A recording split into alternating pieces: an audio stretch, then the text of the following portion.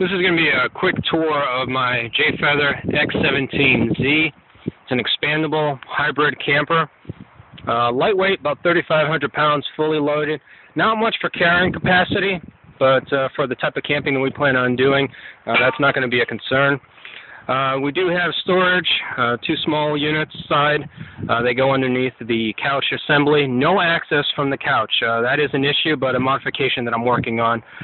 Full canopy, mechanical. Let's take a step on the inside. This is a single axle unit, Dexter axles.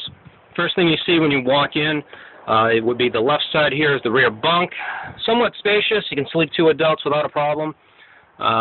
Easy fold up. Turning around. On the right side of the door, on the cabinetry, you have your power switch, plus your tank monitoring system, something unique that I've never had before. This is our second camper, and this option does make it easy to understand what our water level is. Then we have our sink option. Small sink, but it is a camper, so you get what you pay for. 3-burner stove with a range. Pretty good option here. Then we have our vent hood, microwave, and directly above my head we have our AC unit. It's a camper. Guess what? We got AC. Good option to have. Then here we have our refrigerator. Has a built-in freezer box.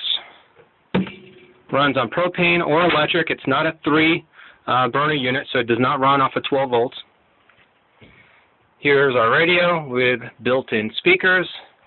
And I have converted this unit to LED lights just to save some more power. We do have the same lumens as the regular incandescent bulbs. Storage, pretty ample. They are deep. I've lined them currently, keep things from sliding around. We also have a couch. Turns into a sleeper. Going into the bathroom now. It's a solid door. New to me. We used to have a pop-up.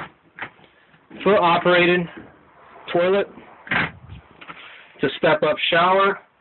Now if you're 6 foot tall, you're screwed. Here's our sink, vanity, and our power vent hood. And here she is. This concludes the X17Z tour, my new baby.